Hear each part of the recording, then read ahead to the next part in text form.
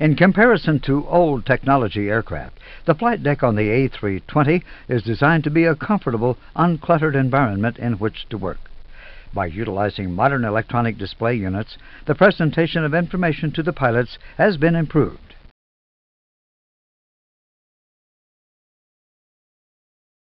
The Electronic Instrument System, EIS, consists of 6 identical full-color cathode ray tube display units. The EIS is divided into 2 subsystems. The Electronic Flight Instrument System, EFIS, for which each pilot has 2 displays. The Electronic Centralized Aircraft Monitoring System, ECAM, which uses the 2 displays in the center to provide information on the aircraft systems. Let's look at the EFIS system first.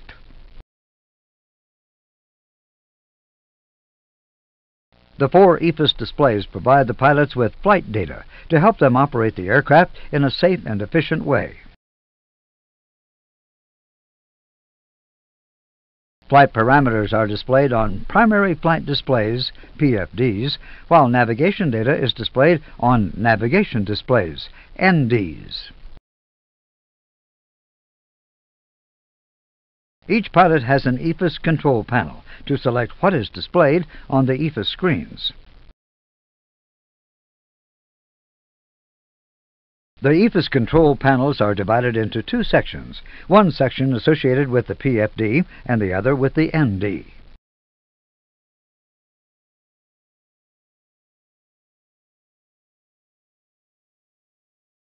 Outboard of the PFD, there are control knobs to adjust the brightness of the associated PFD and ND, or to turn the display off.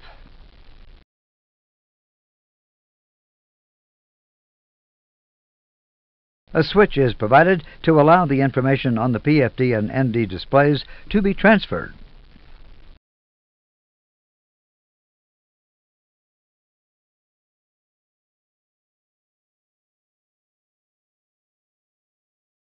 The 2 displays in the center are dedicated to the Electronic Centralized Aircraft Monitoring System, ECAM.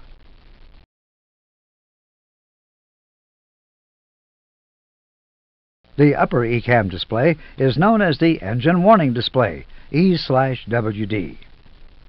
The lower ECAM display is known as the System Display, SD. It is on this screen that various aircraft system parameters can be viewed by the pilots. As an example, we will cycle through the system pages for you.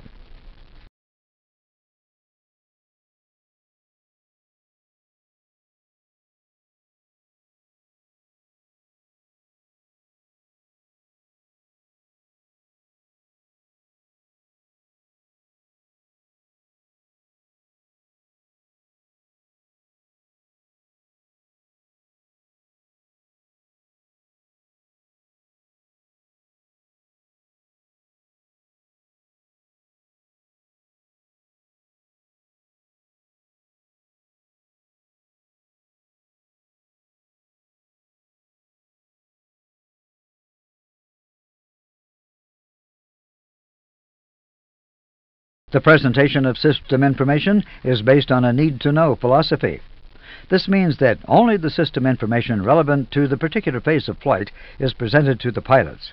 You will see this demonstrated in the normal and abnormal operation modules.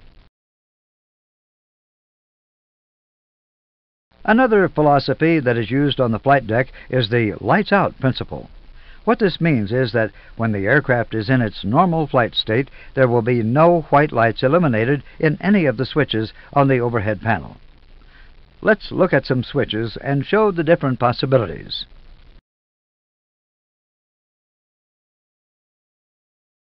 For the majority of the switches on the overhead panel, the push-button switch logic is normal operation configuration, no light showing, the lights-out philosophy.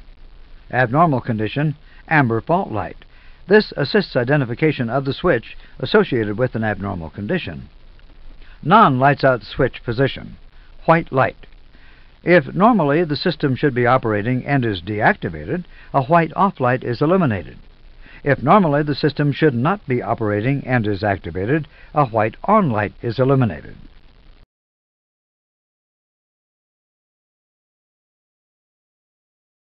There are some switches on the overhead panel which are used on a temporary basis or may have an indication of their state.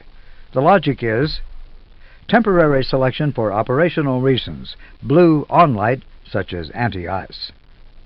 Applicable system status, green light such as APU available.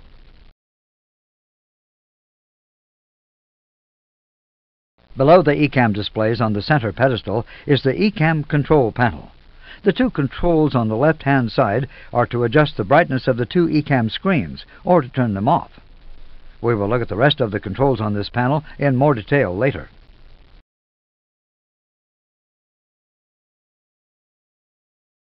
Just below the ECAM screens on the pedestal is a switching panel for use in abnormal situations to restore data to the EFIS and ECAM displays. In front of each pilot, there are two attention getters, a red master warning and an amber master caution. As a further means of getting the pilot's attention, there is a loudspeaker on each side of the cockpit for oral alerts and voice messages. Note, the loudspeakers can also be used to listen to ATC and the intercom.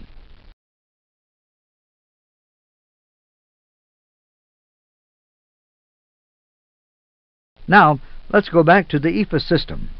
For the EFIS displays, data from the Air Data and Inertial Reference System, ADIRS, plus navigation data from the Flight Management and Guidance System, FMGS, is fed directly to three Display Management Computers, DMCs.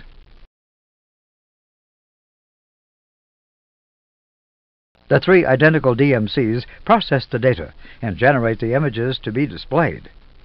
Under normal circumstances, DMC-1 supplies EFIS information to the captain's PFD and ND. DMC-2 supplies the first officer's PFD and ND. DMC-3 is available as a backup.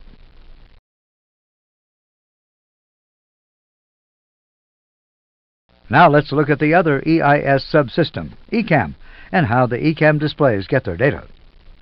Sensors are fitted throughout the aircraft to monitor the various systems, including system controls operated on the flight deck.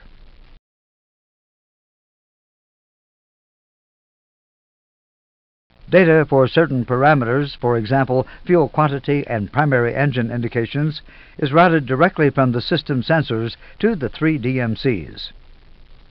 Note that there are separate channels within each DMC for ECAM and EFIS.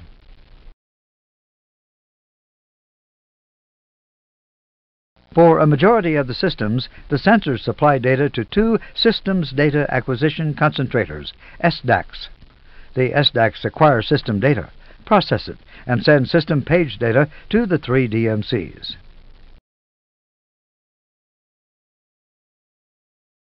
Normally, DMC-1 supplies the engine warning display. DMC-2 supplies the SD, the system display.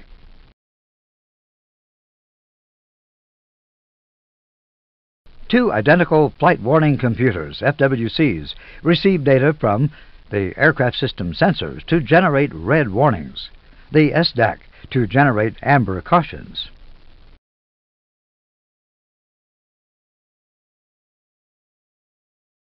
The FWCs then supply the DMCs for the display of alert messages, the attention getters, the loudspeakers for oral alerts, and synthetic voice messages.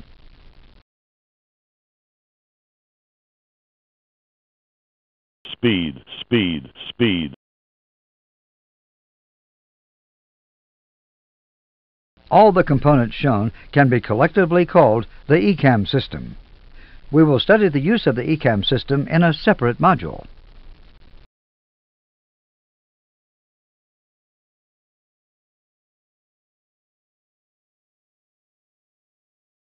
The master time reference for all aircraft systems is provided by a clock located on the right lower side of the main panel.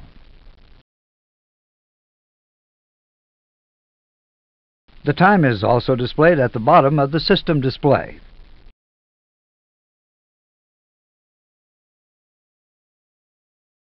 The two chrono push buttons, located on the glare shield, control the associated display on the individual NDs.